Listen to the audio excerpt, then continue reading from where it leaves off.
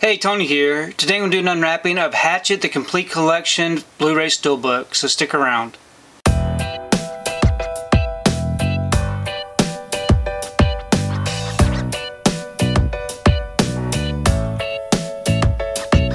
So today I wanted to take time to do an unwrapping of the Hatchet Blu-ray collection.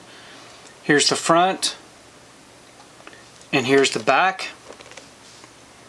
If you'd like to read up on it, check out these exclusives, go ahead and pause and do so.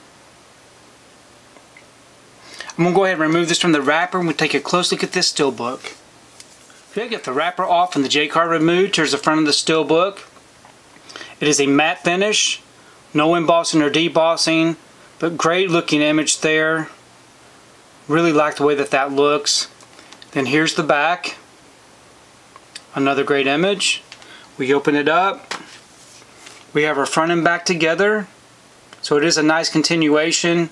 Beautiful artwork. On the inside we do have stacked disc, so I'm just going to pull them out in order. On the left side we have Hatchet Unrated Director's Cut, and then we have, try to get these out without them breaking, we have Hatchet 2. Great disc art. And then we have Hatchet with this great artwork. And then on the right side we have Victor Crowley. Nice artwork. And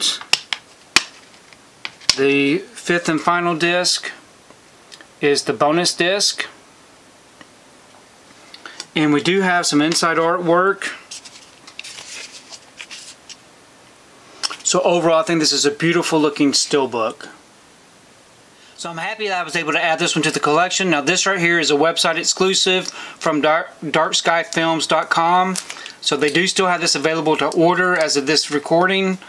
So hopefully you'll be able to get this if you're interested. It is kind of a high price, but I think that it's kind of worth it. Now I did mention that this was a matte finish, but it's not. It's a lightly glossed Steelbook after looking at it a little bit closer.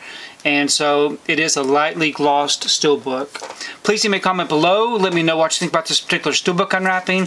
And also let me know your thoughts on the Hatchet films, because I really do enjoy reading your comments. But thanks for taking the time to watch this video, and we will see you next time.